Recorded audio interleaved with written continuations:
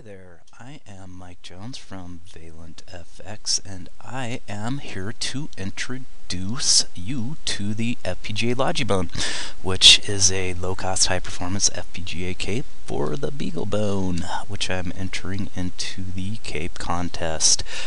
So as you can see, I've got a quick preview of two different designs, essentially the same hardware configuration with a bit more expansion, but we'll talk about that in just a minute. So what I want to do is just give you a quick presentation, hopefully not bore you to death, and then show you the LOGI-BONE in action. So I just wanted to give you a little bit of background about where the LOGI-BONE came from, so you understand some of the design criteria, where it came from, and how we got to the final design that you'll end up seeing. So just quickly, the FPGA BONE was designed as a member of the FPGA Logi family, which basically is designed to simplify FPGA design. There are some main criteria or attributes that we tried to design to make the whole FPGA process, from learning to using to designing with, a little bit easier than what I see it as currently being. And so for the criteria that we're focused on are: number one, the need for FPGA beginners to efficiently be able to learn the basics of FPGA design and allow them to migrate to greater complexity FPGA applications. So more and more FPGAs are becoming prevalent, and the complexity of FPGAs it's not trivial, and it's a bit of learning. So what we've tried to do with this family is to create an easy path for beginners to get going and learn FPGAs.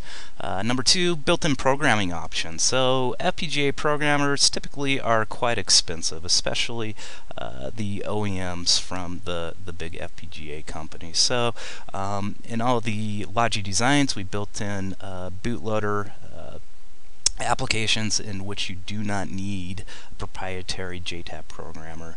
Number three, provides a direct plug-in interface to existing hardware peripherals with standards such as the PMOD interface, Arduino Shields, SATA interfaces. So one thing that I see is more and more common is a lot of hardware being available, but it being difficult to interface with without having to go through the process of soldering, wiring, proto boards, perf boards. And so the objective here is to try to create a plug-and-play platform in which we can directly plug in off-the-shelf components into the LOGI-BONE. And lastly, provides direct connection to popular embedded development platforms such as the Beaglebone, Raspberry Pi, or the Arduino. So some very cool platforms available with CPUs that are running high performance, running their tasks serially, and well, why not add an FPGA capability that directly plugs into that to get the functionality of the serial processing and the parallel processing paradigm of the FPGA? So this slide just focuses on how we create that easy pathway for beginners to get going, to learn FPGAs, to get up to speed with the different methods of designing and programming, in which you'll get good results in your projects. So this is one of my favorite books, by Pong Chu, FPGA Prototyping by Verilog Examples. There's the same book that is mirrored that has the same example code and VHDL examples, and this is how I personally learned. I went through a number of books and found this to be what I thought was the most effective and most efficient means of really learning FPGAs and knowing why the examples are doing what they're doing to create functional and high-quality designs. So what we ended up doing with the LOGI-BONE, this is the Mark 1, you can see that we've got an expansion port here which facilitates all of the examples from this book. So the idea is to be able to have the Logi Mark 1 board available, in which you can run through the example code from the book, get up to speed, learn FPGAs, and then do FPGAs. So this is just a quick example of how we are able to simply interface with the FPGA without the need for the JTAG port. So what we have is LPC Cortex M3 on board right here, which acts as a mass storage device in which you drop a bit stream onto it on the PC side, talks to the LPC chip parses the bit file, and then correspondingly loads the FPGA and or stores that bitstream file in flash, so that every time you end up rebooting the device or power cycling, the LPC will check to see if there's a new bitstream file. If not, then it's going to load the bitstream file that was currently stored in flash onto the FPGA. So this is just one of the methods from the Logi family in which we eliminate the complicated need for using the JTAG. So this slide just shows how the Logi family is able to interface to multiple different hardware interfacing standards that are currently on the market. One frustration that I have is seeing so many available hardware expansion boards available for only one platform, and so in order to get that hardware expansion board to work on another platform, it's going to take a bit of work, some custom wiring or other means of being able to interconnect that. And so what we did with the Logi family is designed it so that we could actually interface to some widely available standards that are currently on the market, low cost, easy to use, wide versatility. So PMODs is one of those. Digital and Ink, they currently have 59 different PMODs of all different types of plug-in capability. So capacitive I/O, digital pod, audio amplifier, and the list just goes on and on. So really easy method to be able to plug directly into your FPGA development board and have instant access to this hardware.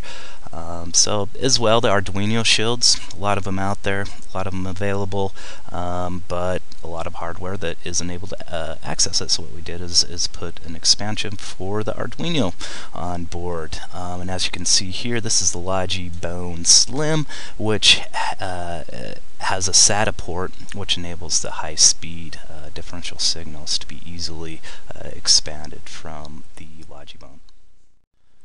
So this slide shows how the Logi family seeks to interface with some of the high-performance embedded platforms that are out there to combine CPU processing with FPGA processing to really create some very interesting, unique, and high-performance applications. So this is the Logi Mark 1, which is meets the requirements of form factor to interface directly with the Beaglebone or the Raspberry Pi or the Arduino. And so what we're able to do is to have a common platform of FPGA development that can reach across the spectrum of embedded platforms and hopefully accelerate and benefit the design process on those embedded platforms to create some cool applications. So we took the Logi design idea with the first version, which was the Logi Mark 1, to the New York Maker Faire just a few months ago, and lo and behold, it won the Editor's Choice Award, which was very surprising, bewildering, flattering, and it really gave us some motivation to really push this idea and take it a little bit further. And these are just some of the shows, just the presentation, an introductory that they posted on Maker Faire, and then a little bit about the Editor's Choice Award, which was given to the FPGA Mark 1.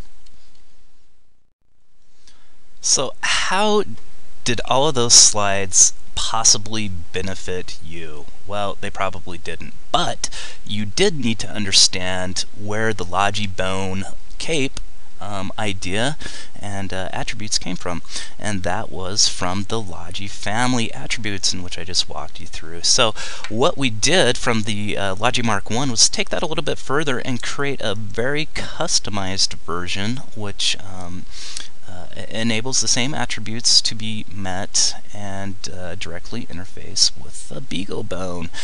So what we did followed the same attributes as what we did with the FPGA Mark 1 with a couple of different criteria. And one being that we wanted to keep it low cost and maintain high performance if possible. We wanted it to be high performance, And so creating or enabling the high-speed GPMC port between the Beaglebone and the FPGA board, and to maintain this plug-and-play idea of being able to plug in to many different standardized platforms of available hardware.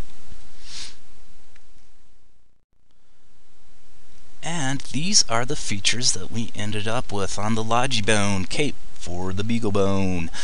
So we have some SRAM or SDRAM. There's a footprint for each. One can be used at a time, but some applications benefit from SDRAM or from SRAM and vice versa. So pick and choose. We kept the high-speed functionality of the GPMC bus, and we also kept the SPI port on there and some GPIO to talk directly with the FPGA. So for FPGA expansion, we've got the low voltage differential signaling through the SATA port, in which you can offload those LVDS signals to SATA devices or to custom expansion boards that implement the LVDS SATA interface. So we've got PMOD modules that can plug directly into Arduino Shields, a dime a dozen for those, which can plug into the FPGA board, and just enough room for some push buttons and some LEDs. And so as well, we went a little bit further and expanded some of the extra Beaglebone expansion I/O to allow some of the pins from the Beaglebone that weren't otherwise being used to also plug into some PMODs or an Arduino Shield. So the LOGI-BONE was actually designed initially in this topology, and so what we have is basic cape, SRAM, SDRAM, and the FPGA, all in a cutesy little package here, and this is a block diagram showing the basic functionality. So GPMC, SPI, GPO config lines, which come over here to the FPGA, and then we have these expansion ports which directly communicate with the FPGA, and we have some onboard peripherals over here as well. And so that is the basic functionality here. The reason I show that is that there are two different versions, a slim version, which is this version, and then we came up with the fat, which has a couple more bells and whistles that I will show you. And here we have the fat. So the fat version is essentially everything that we had with the slim version and a little bit more. And so if we look down at the block diagram, here is essentially what we had on the slim version. What we've added on the fat is this, and what it is that we've expanded the GPIO directly from the Beaglebone and made them accessible through the cape PCB and routed them to these expansion ports, which offer a wide variety of plug-and-play options. So we thought that, hey, while we're at it, let's add some more functionality to this Beaglebone. So it doesn't actually implement any more functionality on the FPGA side, but added more functionality for the GPIO of the Beaglebone to directly interface with. So we've got 3 more PMODs for the Beaglebone to interface with, and then we've also added the Arduino Shield. So go ahead and have a heyday with those guys. And here we have it. Here is the real-life version of the LOGI-BONE Slim. We received the prototypes, built them, and are currently testing. So what we see are 4 different modules that are completely built up, ready to throw on the Beaglebone, and so that's what we have here. Currently writing the support code to get the communication up and running between the LOGI-BONE and the Beaglebone. And also writing the support code for the Beaglebone to configure the FPGA, which would eliminate the need for any JTAG communication.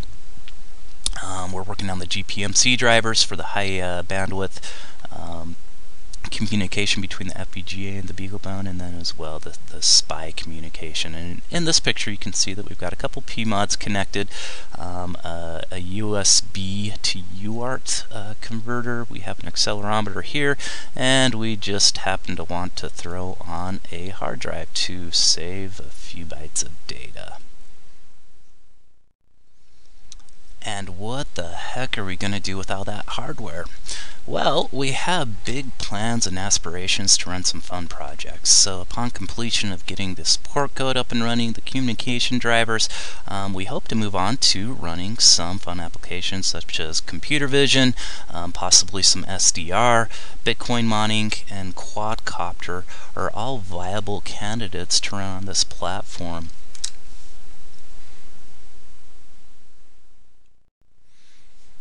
You might ask yourself, is there going to be a downside to all that fun? Well, and the answer is no, there's not.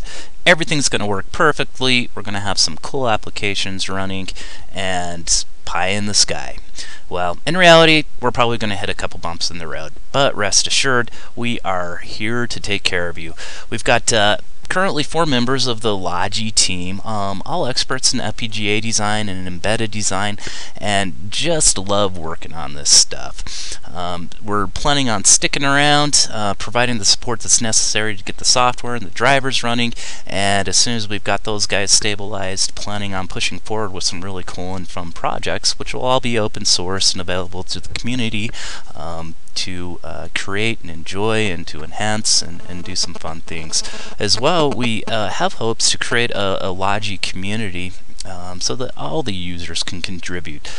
There's 4 of us, 8 would be better, 12's better than that. So the more users, the merrier, and so we invite anybody who's interested to come and get involved. You know, if you're up for it, we'll get you working on some of the code, some of the support, some of the fun projects. So currently there's 4 members. There's Michael Jones, that's me. So I do hardware design, like in designing things. I also work with FPGAs and do embedded development. Jonathan Piot is specifically a video processing expert. He does some very interesting and cool things in the arena of machine vision, and so he's going to be extremely helpful in getting some of these machine vision applications up and running on this given platform. Team Cow, he is an embedded genius.